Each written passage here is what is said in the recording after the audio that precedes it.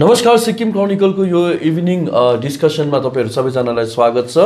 म तपाईलाई जानकारी दिन चाहन्छु जुन जानकारी हामीले प्राप्त गरेका छौं यस अनुसार सरकारले एउटा अर्डर जारी गर्नुभएको छ अनि यसमा के उल्लेख गरेको छ भने जति पनि गभर्नमेन्ट अफिसेसहरु छ यो फर्दर मे 3 तारिखसम्म बन्द रहनेछ। सबै इम्प्लोइज आउन पाउनु हुने छैन अनि जुन प्रकारले पहिलाको नोटिफिकेसनमा उल्लेख गरिएको थियो कि स्केलेटन ड्युटी अनुसार जुन प्रकारले सञ्चालन हुन पर्ने यही प्याटर्नलाई फलो गर्ने आदेश आज सरकारले दिनुभएको छ। अर्को कुरो तपाईलाई यो जानकारी दिन चाहन्छु कि आज मुख्यमन्त्री पीएस तामाङको अध्यक्षतामा सम्मान भवनमा एउटा शीर्षस्थ मिटिङ भयो है अनि यो सभामा के निर्णय लिएको छ भने जति पनि एजुकेशनल इन्स्टिट्युसन्सहरु छ, कलेजेस, स्कुल्सहरु छ, युनिभर्सिटिजहरु छ यो 31 मे सम्म बन्द राख्ने निर्णय आजको सभामा लिएको छ। र एकचोटी फेरि तपाईहरुलाई जानकारी दिन चाहन्छु कि जति पनि गभर्नमेन्ट अफिसेसहरु छ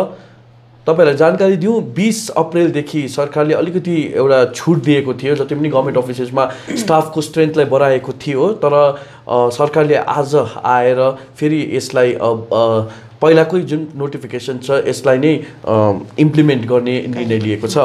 मसँग आजको डिस्कसनमा हाम्रो अतिथि जर्नलिस्ट हुनुहुन्छ, प्रकाश अधिकारी हुनुहुन्छ, उहाँ हुनुहुन्छ, योगेन तामाङ हुनुहुन्छ अनि कविता शर्मा हुनुहुन्छ र हामी कविता शर्मालाई सोध्ने छौं है। कविता, यो सरकारले जुन निर्णय लियो तपाईलाई के लाग्छ, कुन कुरोले गर्दाखेरि निर्णय लियो जस्तो लाग्छ? जुन कोभिड-19 को सिक्किममा आजको दिनसम्म एउटा पनि पोजिटिभ केस नदेखिएकोले गर्दाखेरि 20 अप्रिलदेखि सरकारले अलिक कुनै क्षेत्रमा विशेष गरी कन्स्ट्रक्सन क्षेत्रमा कतिवटा रम दोकानहरू खोलिने जुन चाहिँ पब्लिककोबाट पनि डिमान्ड आइरहेको थियो र यसमा रिल्याक्सेसन दिने निर्णय लिएको थियो र दिएको पनि थियो।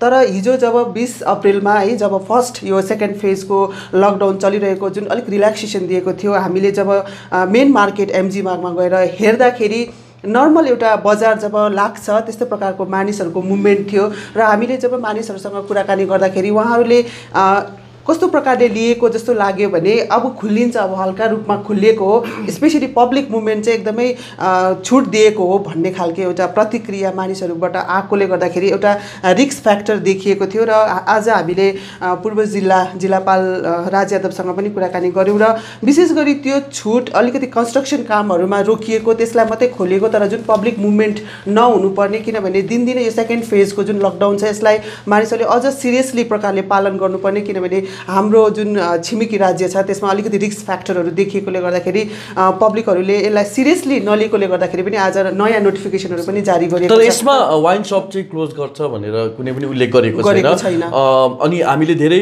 मेसेजहरू पनि हाम्रो रिडर्सहरूबाट पाइरहेका छौं। एकदमै क्रिटिकल एउटा यो इस्यु उठिरहेको छ कि यो टाइममा है वाइन शप चाहिँ खोल्न किन अनिवार्य भयो सरकारलाई भनेर अनि हामी अवश्य पनि यस विषयलाई लिएर अधिकारीहरूसँग सरकारसँग कुराकानी गर्नेछौं। मजदुरहरूसँग पनि कुराकानी गरेको थियौँ। हिजो उहाँहरूले के प्रकारले यसलाई लिनु हुँदै थियो भने आजदेखि त लकडाउन खोलियो अब हामी खुसी छौँ, हामी काममा जान पाउँदैछौँ भनेर पनि हामीसँग कुराकानी गर्नुभएको थियो र जुन तरिकाले मानिसहरूले यो सेकेन्ड फेजको लकडाउन सिक्किमलाई जुन 20 तारिकदेखि जुन छुट लिएको छ सायद यसमा धेरै उहाँहरूले यसलाई गलत तरिकाले लिएकोले गर्दाखेरि पनि आज सरकारले अझ स्ट्रिक्ट रूपमा जुन फर्स्ट फेज लकडाउन थियो त्यसलाई नै पालन गर्नु अनिवार्य। योगेन, हाम्रो छिमेकी राज्य पश्चिम बङ्गालमा धेरै केसेसहरू अहिले बढ्दै गइरहेको छ है। तपाईलाई लाग्छ कि कहीँ न कहीँ सरकारले यो कुरोलाई पनि ध्यानमा राखेर जुन यो रिल्याक्सेसनलाई फेरि रिभाइज गरेको यो जानकारी हामी सायद हाम्रो भ्युअर्सलाई दिन चाहन्छौँ कि जस्तो प्रकारले गभर्नमेन्ट अफ सिक्किमले एक्ट गरेको कुराहरू नेसनल मिडियामा पनि आइरहेको छ होइन। मुख्यमन्त्री पीएस गोले आफै नै नेसनल टेलिभिजनमा आएर इन्टरभ्युजहरू दिइरहेछ कि Sikkim is the first state in the country, the only state in the country जो चाहिँ कोभिड-19 फ्री छ भन्ने कुरा एकदमै राम्रो देखिँदैछ। तर रिल्याक्सेसन भन्नाले सायद हाम्रो मानिसले त्यसको अन्य अर्को अर्थ लिए रिल्याक्सेसन भन्नुको मतलब चाहिँ रिस्ट्रिक्सनलाई अलिकति लुजन अप गरेको सो द्याट चाहिँ हाम्रो मान्छेले सायद कहीँ न कहीँ गएर एउटा स्पेस पाओस् जसलाई कोभिड-19ले सिरियसली लिनुपर्ने तर कहीँ न कहीँ गएर फिजिबिलिटी काम गर्नु पनि सक्ने भन्ने त्यो रिल्याक्सेसन हो। तर यहाँनिर रिल्याक्सेसनको अर्थ चाहिँ सायद अर्को निक्लेको जस्तो लाग्यो, अनि धेरै मानिस निक्लियो, रिल्याक्स भएर अब भइगयो अब निक्लिन्छु भन्ने प्रकारको देखियो। एकातिर मानिसहरू निक्लिँदैछन् तर गभर्नमेन्टले चाहिँ कस्तो डिसिजन लिँदैछ भने जति पनि युटिलिटी सानो वाहनहरू जुन सिलगढी सिलगढीबाट सब्जीहरू ल्याउने त्यसलाई पनि रेस्ट्रिक्सन लगाएको छ र जति पनि ठुलो गाडीहरूमा चालक वर्गहरू आउनुहुँदैछ उहाँहरूको लागि ट्रान्जिट क्याम्पधरि बनाएको छ। गभर्मेन्टले एकातिर सिरियसली लिइरहेको छ जुन चाहिँ रिस्क फ्याक्टरलाई हेरेर रिल्याक्सेसन वर्डलाई चाहिँ कहीँ न कहीँ एउटा मिस इन्टरप्रिटेसन अथवा रिप्रेजेन्टेसन बाई द पब्लिक भन्ने कुरा हुन्छ र सायद हाम्रो भ्युवर्सलाई पनि हामी भन्न चाहन्छौँ जुन चाहिँ रिल्याक्सेसन दिएको थियो जुन चाहिँ रेस्ट्रिक्सनलाई रिल्याक्स गरेको थियो कहीँ न कहीँ गएर सायद त्यो फेरि गभर्मेन्टले रिभर्स गर्न बाध्यतामा पर्यो किनभने चाहिँ अब मान्छेले भन्दैछ कोभिड-19 केस अहिलेसम्म सिक्किममा छैन भने that's a very positive note तरखेरि guarantee पनि दिन सक्दैन कि यदि लुज भयो र कहीँ न कहीँ एउटा लुप होल निक्लेपछि त्यो एन्टर गर्नु पनि बेड छैन भन्ने कुराले गर्दाखेरि चाहिँ किन भन्दा चाहिँ वेस्ट बेङ्गल जुन चाहिँ हाम्रो छिमेकी छ होइन कालिम्पोङ डिस्ट्रिक्ट भयो दार्जिलिङ डिस्ट्रिक्ट जलपाइगुडी डिस्ट्रिक्ट भयो त्यो चाहिँ युनियन मिनिस्टर होम मिनिस्ट्रीको अन्डरमा हिजो मात्रै हामीले अनलाइन आर्टिकल्सहरू पढ्दै थियो कि लाइक कोभिड-19 जुन चाहिँ सिचुएसनलाई एन्टायर नेसनको हेर्दाखेरि किनभने सिक्किममा पो पोजिटिभ केसेस छैन तर सिक्किमदेखि बाहिर निक्ल्यो भने त अहिले भारतको मात्रै स्ट्याटिस्टिक्स हेर्दा अलमोस्ट हाम्रो कोभिड ड्यासबोर्डबाट चाल पाएको छ 18,630 पोजिटिभ केसेस चाल पाएको छ अलमोस्ट 591 डेथ्स भएको छ त्यो त अलार्मिङै हो नि त त्यसले गर्दा सिक्किममा छैन भन्नुको मतलब चाहिँ एन्टर हुने चान्सेस पनि छ प्रोबेबिलिटी छ किनभने चाहिँ हाम्रो नेबरिङ स्टेटलाई नै युनियन होम मिनिस्ट्रीले चाहिँ जस्तै 7वटा district of West Bengal has been taken on the very serious जस्तै कोलकाता भयो Howrah east Medinipur north 24 Parganas Darjeeling district Kalimpong district र जलपाइगुडी डिस्ट्रिक्टलाई चाहिँ एकदमै क्रुसियल अथवा हुन्छ नि रिस्क डिस्ट्रिक्टमा राखिएको छ र होम मिनिस्ट्रीले यति डरले त रिस्क भएको छ कि होम मिनिस्ट्रीले चाहिँ अब यसलाई इन्टर मिनिस्ट्रियल सेन्ट्रल टिम बनाएर चाहिँ यहाँनिर रिएसेसमेन्टको लागि पठाइँदैछ तर कहीँ न कहीँ गएर एउटा पोलिटिकल कुरा पनि छ यसमा भन्ने लिँदैछ नेताहरूले तरखेरि हामीले एज अ मिडिया पर्सन र सिटिजन भएर बाहिरतर्फ हेर्दाखेरि चाहिँ आई गेस हामी रिस्क जोनमा नै पर्छौँ किनभने हाम्रो नेबरलाई त त्यस्तो रिस्क जोनमा राखेको छ फेरि यो जुन सङ्ख्या बढिएको छ यो चाहिँ लकडाउनको अवधिमा चाहिँ बढेको देखिएको छ। अर्को कुरो तपाईँलाई यो जानकारी दिन चाहन्छु कि आजदेखि प्रशासनले जति पनि ई पासेसहरू छ गाडीको निम्ति पहिला ई पासेसमा उहाँहरूको वेबसाइटमा गएर ई पासेस लिन सकिन्थ्यो तर यो ई पासेसलाई रद्द गरिदिएको छ किनभने धेरै सङ्ख्यामा मानिसहरूको त्यो जुन रिक्वेस्ट आएको कारणले गर्दाखेरि लगभग 800-900 मानिसहरूले रिक्वेस्ट पठाएको कारणले गर्दाखेरि कहीँ न कहीँ आएर एउटा रिस्क फ्याक्टर देखेर यो ई पासको जुन चलन छ यसलाई बन्द गरिएको छ अनि जति पनि पासेसहरू छ यो डिस्ट्रिक्ट अफिसबाट लिनु छ तर जेन्युन केसेसलाई मात्र लिनेछ। अघि मैले कुराकानी गरेँ 31 मेसम्म एडुकेसनल इन्स्टिट्युसनहरू बन्द गर्ने निर्णय लिएको छ सरकारले है यसबारे के मन्तव्य राख्नुहुन्छ? एजुकेसन इन्स्टिट्युट सिक्किमको जति पनि छ त्यो बन्द गर्ने त एउटा लगभग तय नै थियो होइन तर कहिलेसम्म भने अहिले त बन्दै छ कहिलेसम्म भन्ने कुरा थिएन लकडाउन पछि खोलिन्छ कि भन्ने कुराहरू थियो तर आज गभर्मेन्टले एउटा डिसिसन लिएको छ। आज जुन चिफ मिनिस्टर PS तामाङको अध्यक्षतामा जुन एउटा मिटिङ भयो सम्मान भवनमा हाई लेभलमा त्यो मिटिङमा डिसिसन लिएको छ कि 31 मेसम्म सबै एजुकेसन इन्स्टिट्युट बन्द हुन्छ र यति लामो समयसम्म 31 मेसम्म एजुकेसन इन्स्टिट्युट बन्द गर्ने अरू कुनै राज्यले यसरी अफिसियल एनाउन्समेन्ट आजसम्म गरेको छैन जो चाहिँ सिक्किम फर्स्ट हो। जसरी अब पहिलादेखि नै कोभिड-19लाई सिक्किममा भित्रिन नदिनको लागि जुन स्टेपहरू चालियो त्यही स्टेप अनुरूप नै आजको यो मान्न सकिन्छ। अनि जहाँसम्म अरू रिस्क फ्याक्टरको कुरा फेरि रिल्याक्सेसनलाई किन फेरि आजदेखि फेरि गरियो फेरि पुरानै प्याटर्नमा किन फर्कियो भन्ने कुराहरू चाहिँ जुन हाम्रो छिमेकीमा बङ्गालमा जुन खालको परिस्थिति हुँदैछ र हाम्रो डाइरेक्ट कनेक्ट हाम्रो जुन अब अलिअलि एसेन्सियल कम्युनिटिजको गाडीहरू अप डाउन गर्ने यताउता भनेको हाम्रो सिलिगुडी हो। सिलिगुडीलाई चाहिँ MHLले होम मिनिस्ट्रीले चाहिँ लकडाउन पालन नगर्ने सहर मध्येमा एक सहर भनेर चाहिँ रेड जोनमा सिलिगुडीलाई डिक्लेयर गरिसकेको छ। MHAको एउटा अर्डरै निस्केको छ कि सिलिगुडीले चाहिँ लकडाउनलाई पालन गरेको छैन। बङ्गाल गभर्मेन्टलाई यस सम्बन्धमा फटकार पनि लगाइसकेको छ गभर्मेन्ट अफ इन्डियाले र एउटा विवाद हुँदैछ अहिले सेन्ट्रल गभर्मेन्ट र बङ्गाल गभर्मेन्टको बिचमा एउटा विवाद पनि हुँदैछ। तर अब रिसेन्टली हामी यो डिस्कसनमा बस्ने केही अघि जुन लाइजेनिङ अफिसर दिएन के अरे भन्ने एउटा आरोप थियो बङ्गाल गभर्मेन्टले लाइजेनिङ अफिसर पनि एउटा प्रोभाइड गर्ने स्थितिमा आइपुगेको छ र बङ्गालको जुन स्थिति छ त्यसलाई लिएर र सिक्किममा जुन खालले मानिसहरू निस्कियो आज म बिहान DC इस्टको राज यादवसँगै म MG मार्गमा थिएँ जुन दोकानहरू नखोल्नु पर्ने दोकानहरू थियो जसको रिल्याक्सेसन छैन जस्तै अप्टिकल सप खुल्ला थियो उहाँले आज सिल गर्नुभयो। टाइटानिक पार्कको मुनिको अप्टिकल सप आज उहाँले सिल गर्नुभयो। नयाँ बजार MG मार्गको नयाँ बजारको भोडाफोन स्टोर खुल्ला थियो। अब भोडाफोनको टेलिकममा छुट छ तर दोकान खोल्ने छुट छैन नि। त्यहाँ टावरहरूको इन्जिनियरिङ सेक्टरहरूलाई मात्रै जुन टावरहरू काहीँ बिग्रियो भने इन्टरनेटको काहीँ प्रब्लम भयो भने त खोल्न सकिन्छ तर सिम बेच्नु रिचार्ज कार्ड बेच्नु त छुट छैन। उहाँले यो जुन 20 तारिकको जुन रिल्याक्सेसन छ त्यसलाई फलो गरेर खोल्नु भएको थियो या के तपाईँले त्यसमा केही मैले के बुझेँ भन्दाखेरि चाहिँ अब रिल्याक्सेसन भयो अब हामीले खोल्दा हुन्छ भने, तर जुन गाइडलाइन थियो उहाँले गाइडलाइनलाई फलो गरे। तर मलाई काहीँ न काहीँ लाग्छ कि जुन नोटिफिकेसनहरू इस्यु हुँदैछ सर्वसाधारणहरू काहीँ न काहीँ गएर कन्फ्युजन हुँदैछ, किनभने अहिले जुन अब एमजी नरेगाको कुरा छ यो त प्रष्ट रूपमा लेखिएको छ। यो सम्बन्धमा मैले आजभन्दा धेरै दिन अघि मैले पनि एउटा फेसबुक पोस्ट लेखेको थिएँ। एउटा सेन्ट्रल पोइन्ट हुनुपर्ने गभर्मेन्टको, यो चाहिँ अलिकति गभर्मेन्टले यसमा अलिक ध्यान दिन जरुरी छ। यसमा चाहिँ आज राज यादवसँग हामीले कुराकानी गरेका थियौँ। विशेष गरी गभर्मेन्टले अहिले यो डिसिजन लिन अहिले चेन्ज गर्नु या कुनै फिर्ता लिनु, कुनै नयाँ ल्याउनु के परिस्थिति पर्दैछ भने अहिलेको सिचुएसन एउटा इमर्जेन्सी सिचुएसन हो र गभर्मेन्टले पनि एउटा डिसिजन एउटा एकैछिनमा त्यसलाई ब्याक लिनुपर्ने सिचुएसन पनि हुन्छ र एकैछिनमा नयाँ नोटिफिकेसन जारी गर्नुपर्ने हुन्छ। यसमा चाहिँ पब्लिकले कोअपरेट गरिदिने बुझिदिने, पब्लिकले कोअपरेट गर्ने कुरा त छ, तर यहाँ के हुँदैछ भने हो डिसी आज डिस्ट्रिक्टको हेड हो कोभिड-19मा, तर त्यो माथि सिएस पनि हुनुहुन्छ। नोटिफिकेसन चाहिँ एउटा अफिसबाट जारी हुनुपर्ने हो। इस्टको डिसीले एउटा नोटिफिकेसन निकालिराख्नु भएको छ, साउथको डिसीले एउटा नोटिफिकेसन निकालिराख्नु भएको छ, वेस्टको डिसीले एउटा निकालिराख्नु भएको छ होइन, डिस्ट्रिक्ट वाइज निस्किरहेछ।